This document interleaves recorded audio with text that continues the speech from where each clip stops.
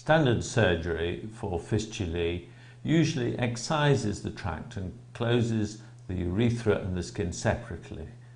To stop wound breakdown, it's normal to interpose tissue, usually dartos, between the two suture lines.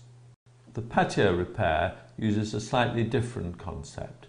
Instead of excising the fistulous tract, it's preserved, and if it then is turned inside out, it creates a flap valve which stops ingress of urine into the fistulous tract and allows it to heal. For proximal fistulae with a long tract, it's easy to create the flap valve. This is a much more difficult problem. This patient has a very large and distal fistula, and the tract won't be long enough to turn inside out and create a flap valve. To overcome this problem, we've elongated the incision around the proximal fistula to create a flap of skin which then can be brought out through the urethral opening and suture back on itself. If you note here, the fistulous tract is completely hidden from the flow of urine, which will allow it to heal. This is another patient with a very similar problem. He has a very distal, quite large fistulae with really little more than a skin bridge to separate the fistula from the urethral opening. He's been unfortunate to have quite a major breakdown of his hypospadias repair and has been referred in for his fistula to be repaired, but using the PATIO technique. Distal obstruction must always be overcome, and we pass a catheter to exclude this, but it's quite obvious to see.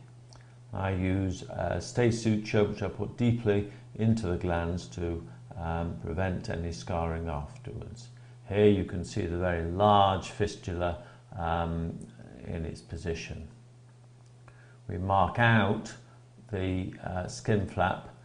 It has quite a bit of excess skin in this position, so we can be quite generous in the amount of skin we use to create the skin flap. The skin is incised and the incision is extended circumferentially to enclose the fistulous tract. Speeded up here, you can see me dissecting out the skin flap and the tract. You have to be pretty careful here, quite meticulous in your dissection, because if you make a hole in the fistulous tract, it's going to be very difficult to do the operation, and you probably have to repair it by a standard technique. However, it's usually very easy just to mobilize the fistula tract. Here we put a little fine polyglycan suture through the tip of the tract. The catheter is helpful at that point, but now it can be removed as we'll need to turn the tract inside out to create the flap valve. For this I usually pass a fine nylon suture through the tract and out through the urethral opening, and then tie it to the polyglycan stitch.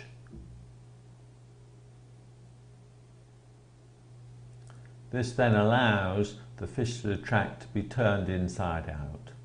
So the tract's been preserved and turned inside out, PATIO. Here you can see the tract coming out through the urethral opening. If you look carefully now, you'll see the entire tract is outside the urethra, and therefore it's impossible for any urine to get in and cause recurrent fistulae. We suture the tract then to the skin of the urethral opening.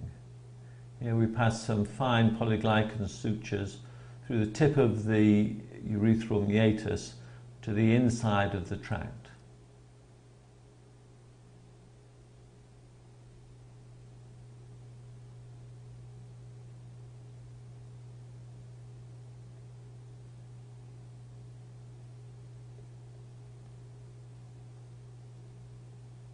The skin can now be closed, either horizontally or vertically, whichever seems the most appropriate. The stitch is then cut off, and the end of the skin flap is then brought out of the urethral opening and sutured to the skin more proximally. This should completely hide the fistula's tract from any urine flow, and because of that, you don't need to use a catheter. Here you can see that there's no obstruction to urinary flow and the operation's over.